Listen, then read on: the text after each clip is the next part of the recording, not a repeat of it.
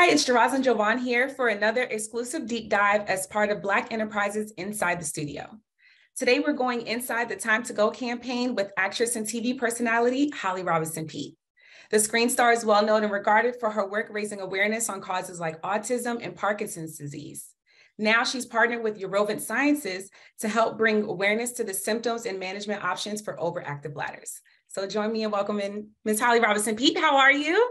I'm doing great. How are you? Well, and we also have another special guest. I'm sorry, what's the doctor's name? Yeah, Dr. Ashley Tapscott. I'm a urologist and Urovant spokesperson. Nice to meet you both. Okay, so tell us about the Time to Go campaign and for Holly, like what inspired your involvement? You know, I was having some symptoms of urgency, having to go, a little leaking, frequency. And these were things that I thought were just because I have 4 kids, because I'm becoming a certain age. Menopause is wearing me out. So I thought, oh, just a natural part of aging. But they got kind of severe and chronic. And then I realized, let me mention this to my doctor. And when I did, he was like, oh, I think you have overactive bladder or OAB. And I was like, well, that explains a lot. And then I just started looking for options to treat it. Okay, and what are some stigmas that we have around OAB, and how are ways that society can overcome them? Well, first of all, it's not a super sexy thing to talk about to everyone about your bladder. A lot of people don't want to hear about that, but fortunately we have doctors like Dr. Tapscott who help us understand and process what is going on. And I think like 33 million, how many people? Yeah, over 33 million Americans, men and women, all ages, adult Americans. So it's very important. And like Holly said, I think it's important for us to know what's going on in our bodies. And sometimes we need that special teams coach to kind of, really draw those concerns out because, Holly can tell you, she managed these symptoms for years. On average, patients wait over 3.5 years to bring this condition up to their doctor. And that's suffering for too long for these patients. And we think we can just push through, right? We're working moms. We just doing what we do. And it's like, oh, I just have to go a lot. I would be on set in movies and, wearing layers of clothes, and not convenient bathrooms. And it would be stressful to me. Right. Because I would always need to find somewhere to go, way more often than it felt to me as normal. So, but yeah, these are things that we push through. And then finally, took me a couple years to actually ask a doctor about it. And what are some early symptoms to look out for? Well, I can speak medically. So, overactive bladder is a very well-recognized medical condition. So there's 3 main hallmark symptoms. Number 1 would be urinary frequency. So going more than 8 times in 24 hours. Urgency, which is that sudden, undeferrable need, gotta go, gotta get to the bathroom. And then that's with and without, incontinence or leakage episodes. And this is an involuntary reaction that you really can't control no matter how hard you try. So again, Holly can speak to her management strategies and what she did either on set or in her personal life, that really impacted her in terms of seeking treatment.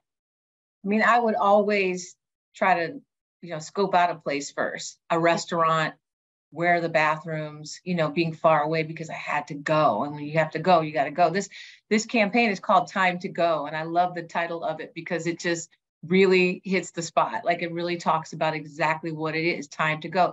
And when you're on, I am on sets a lot and there's not sometimes bathrooms nearby, right, or there's a tube banger or something that you have to walk to. And so it became very stressful for me. Yeah. And how early age-wise is this something that someone can kind of look out for those symptoms? Because like Holly was saying, she assumed at first that it was just because of her age. Is this something that only happens as you get older, or if you are a bit younger, you can kind of start to notice some symptoms early on? Yeah, thank you for asking that question. Bladder health does not discriminate against anyone, between races, between ages, between sexes. So this is a bladder muscle, right? Your bladder is a balloon. It has 2 functions. It stores and it empties. And the problem is when that muscle is overactive, it involuntarily contracts and you just can't control it. You cannot argue with your bladder. So, you know, and Holly can attest to that, certainly. So when we're trying to do all these busy things as moms, as working professionals, as great citizens of our communities, you know, this is something that can affect everyone from 18 and older and adults. But by the way, I did have some arguments with my bladder. Oh, you did? Yes, I was cussing my bladder out. But you can't be careful with it though. It's going to beat you every time. Yeah. It's going to beat you unless you have Jim Tessa. Right. I mean, for me, this is, you know, this raised a red flag for me because I know if I consume certain things, be it like too much water, fruit, or if I've been drinking, it's a wrap. It's like, it's impossible at times, at points for me to hold my bladder. And like anyone who knows me knows this. They're like, oh, Johnson got to use the bathroom. So now when, you know, when I hear about this, it's like, is this something that I should pay more attention to? Am I already showing early signs of OAB? Yes, ma'am. Well, as Miss Holly taught me, 10-1 is like my new moment. That's when you say you have to go to the bathroom on set, right? That's what it's called. Yes, 10-1. They started to call me, nickname me. They're like, oh, she's 10-1, she's 10-1. And they started calling me 10-1. I was like, no, I'm not getting that nickname. That's not cute.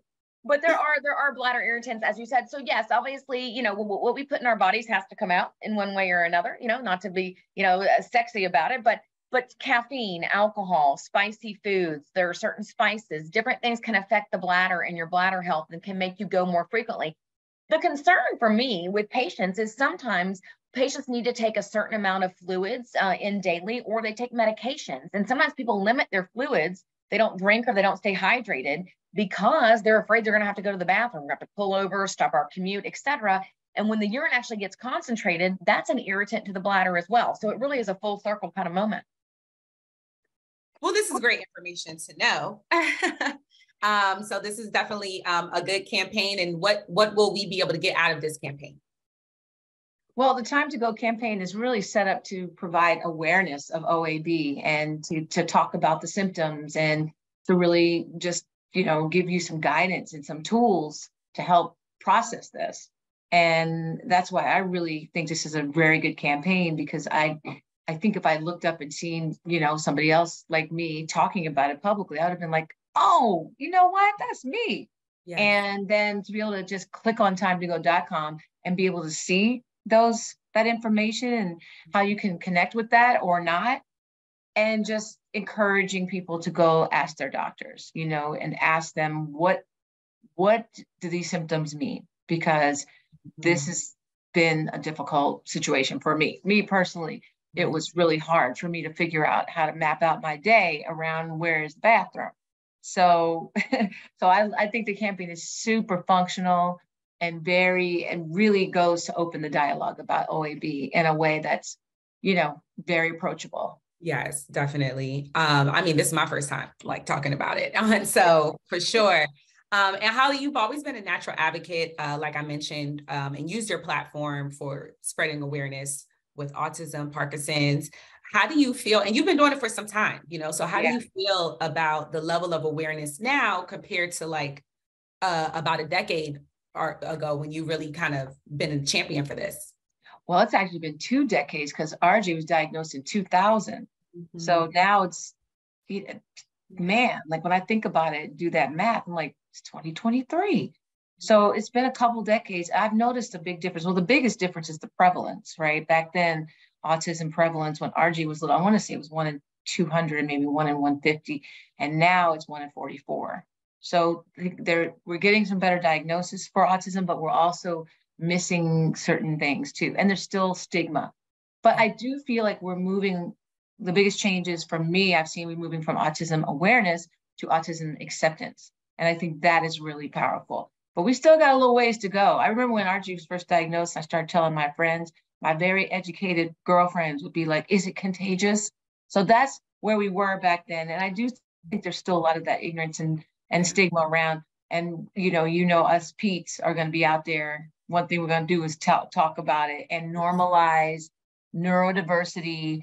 And I'm always saying I wouldn't change RJ for the world, but I would try to change the world for RJ.